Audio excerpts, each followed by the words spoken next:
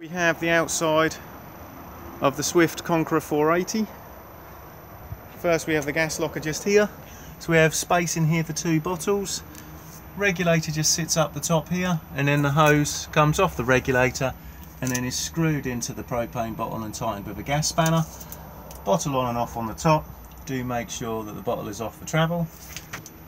Also in here we have the spare wheel and the corner steady winding handle.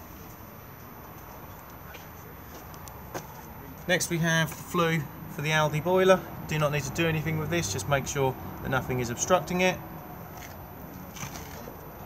And then water into the van at this point here. Just pull on the blue trigger to remove and then push to put it back in again. Then we have the battery locker just here. External TV/satellite point just here. Mains hookup just here, and then sitting behind that is the isolator key point for the motor mover, and the red key is just sitting beside the battery at the moment. Obviously this needs to be inserted to power up the power touch mover. Grey water drains just here. Then we have the fridge vents, the header tank fill for the toilet, and then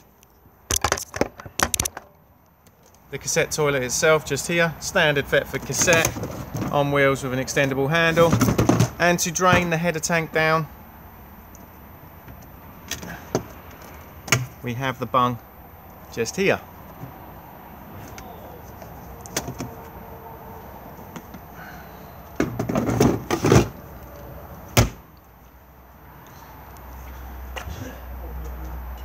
Fixing points for a bike rack.